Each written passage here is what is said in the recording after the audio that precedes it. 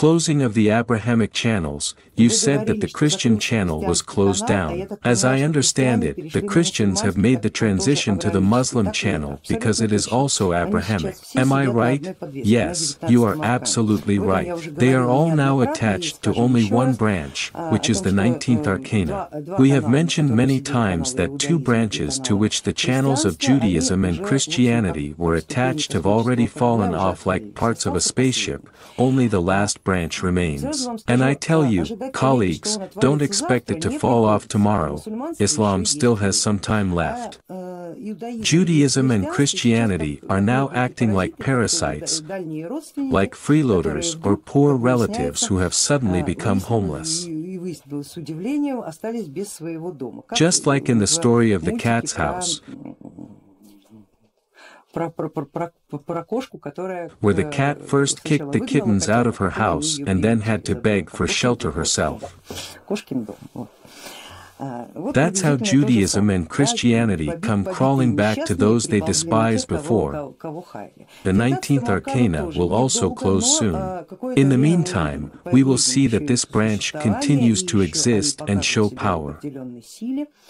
But their mutation will begin quickly. They won't have the right to do the things they are used to. They will strive for power and will succeed in many ways. But this program will end as soon as it has completed its main task of cleansing the territory from the Abrahamic systems. Their time has passed. We are present at the stage of their agony. We see the whole process, although it's not the most beautiful or pleasant sight. But if we rise above a human level and try to see this from a magical point of view, we can see how natural, expected and ruthless it is. It couldn't be otherwise. As the Abrahamic channels have three more secret occult channels that have now begun to manifest themselves, many mysteries will be revealed. In the past they were reflected in the religions of Zoroastrianism, Mithraism and Manichaeism. Today they are known as certain channels associated with Freemasonry, the Illuminati, and all that has to do with secret occult orders. It's all the same. They've just changed the name. They will wrap up along with the channels. Their shared agony will allow the Sephiroth system to exist for a while, but gradually this system will become smaller and smaller until it makes the transition within the three-circle system. I'll ask my colleagues to display the three-circle scheme so that I can clearly demonstrate what will happen. There it is, so the Sephiroth system will make the transition within the center of the circles, within the innermost circle of human life.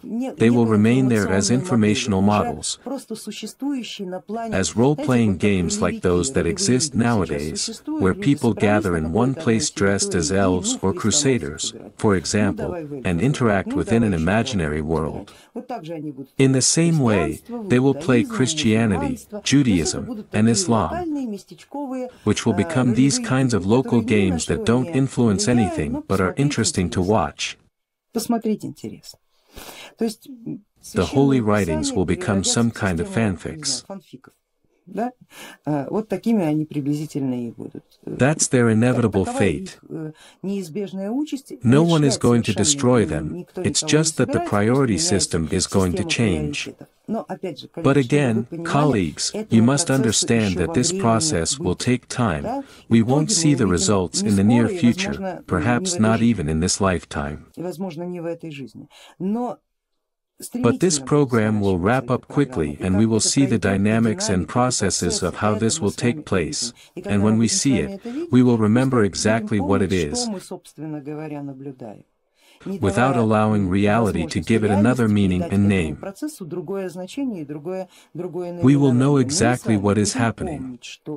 And we won't print it in the newspapers, we won't say it on television, we'll just remember what it is.